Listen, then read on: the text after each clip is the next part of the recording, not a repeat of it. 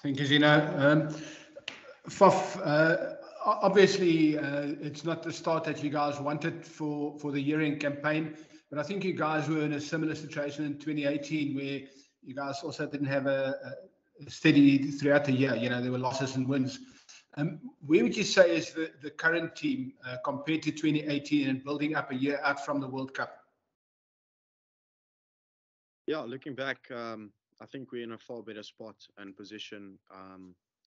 We were basically a new group that started out in the beginning of 2018, and we had to work through a lot of things, get our defensive system right, our kicking game, our attack, and all that right. And I think we far along from where we started. Obviously now there's been a lot of changes in the team, few young guys coming through, few like older guys that getting their first opportunity. So, but the main core of the group is still really there from 2018. So yeah, I just think we just need to now forget where we were and what we did in the past. We just need to focus on giving a good performance on the weekend. Justin? Hi Faf, net bietjie in Afrikaans. Jy praat van die nuwe spelers wat 'n geleentheid kry en miskien die ouer spelers. Ons praat nou spesifiek van Mani wat ja, kyk, hy's 24, maar hy voel asof hy bietjie langer in die game is. Net jou werk hierdie week saam met hom en hy nou 3 weke met die Bokke gewees. So wat vir jou is die meeste van die dinge wat hy miskien goed kan bring na die wedstryd toe, hooplik as hy 'n kans kry kom Saterdag? Ja, ek moet sê vir my wat ek baie geniet van Mani is hy het selfvertroue. Hy's obviously baie humble en nederig van die veld af, maar op die veld weet hy wat hy moet doen. Hy maak sy calls en skort 'n 10 moet altyd confidence hê in wat hy sê en wat hy doen en hy moet die ouens lei. En ek moet sê 'n jong ouetjie wat inkom en moet die ouens half baas op die veld en hy het nie teruggestaan met dit nie. So dit is altyd goed, dit maak my job baie makliker en die forwards in. So ja, ek dink hy het obviously laaste paar jaar amazing rugby gespeel en ja, ek hoop vir hom regtig dat hy kry 'n kans hierdie naweek om 'n bietjie te wys wat hy kan doen op internasionale vlak. Maar ja, ek dink hy sien ook baie uit. Ek het hom 'n bietjie gevra as hy nervous of so, te sê nee, wat hy is bietjie nervous, maar oor die algemeen is dit maar so en ek kan nie sien dat hy 'n ou is wat sal onder druk sleg presteer nie.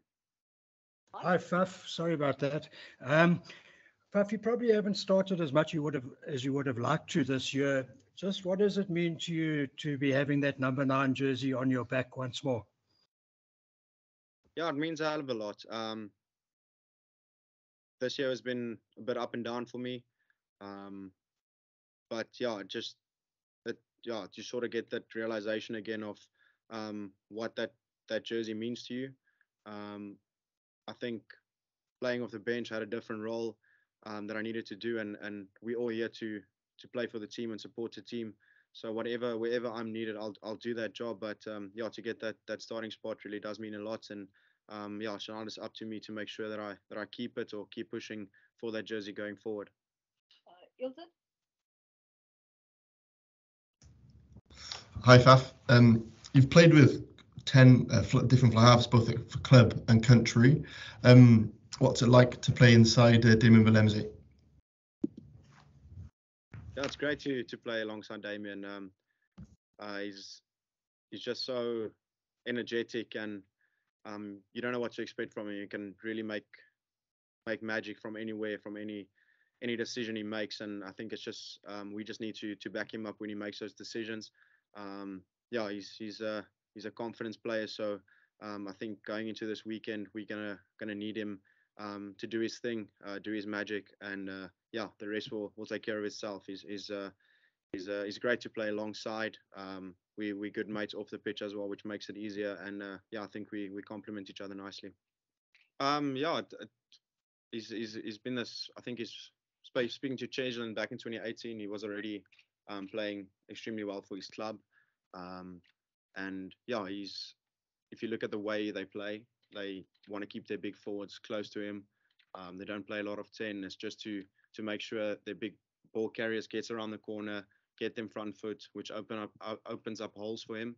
And yeah, like the guy said earlier, he's extremely quick and he's quite strong as well. So we're going to need to be on top of our game around that.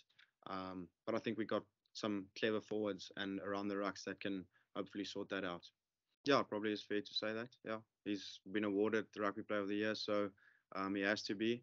I think looking back at last week's game, I saw Australia put him quite a bit under pressure, and so you can get to him. But yeah, he's playing in a great side. He's playing he's full of confidence. Club side's performing, so it's just all up and up. So hopefully we can put him under pressure, put him on the back foot, maybe give him something that he isn't used to yet. But yeah, it's not going to be easy still to stop him. Yeah, maybe if I get the opportunity to get close to him, I'll try whatever I can. We do have a defense system that's a bit different. I think they obviously told Nick White just to take care of him, and but no, we're sticking to our system. And once I get the opportunity to do that, if I find myself in that situation, I'll do my best.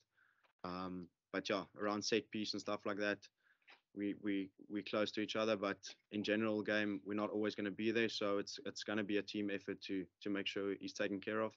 But yeah, looking at their side, we can't just focus on him. There's a lot more other strengths that they have that we need to take care of first. And yeah, hopefully if we do that well, then the rest will take care of itself. Yeah, I definitely don't mind taking that opportunity, or if they need me to do it, I'll do it. Me and Chasey and Damien have been training for the last 3-4 weeks. We kicked in the championship, kept training that. I'm always there for sort of a backup if something goes wrong. So yeah, I've done it a lot for my club. So if it needs be, I will step up if we need it. But yeah, all confidence in the guys that are going to do it this weekend for us. Yeah, like I think it's going to be big, and it's very important in any side. If you look at the way France play as well, they want to get those penalties and they want to kick for goal, and they've got a very accurate kicker. But I think it's all depending on momentum, how we feel in the game. If we feel we've got an upper hand or the kicker feels confident, we'll quite probably most often go for the 3. Because if you can build some nice scoreboard pressure, you force the team to play a different way. But it depends on how the forwards are feeling. If they feeling dominant in the maul, we might go for the corner. If maybe the kicker feels very confident on the day, we'll go more for 3 points. So that's all basically chat that we do on field. We try and see how we'll speak to the guys, and Eben will speak to guys around the mauling system. So we've got guys in specific positions to do that. But yeah, if it comes down to a close game, we always look to the kickers, which is not always fair. But yeah, in games like those, that's maybe just the only difference. Yeah.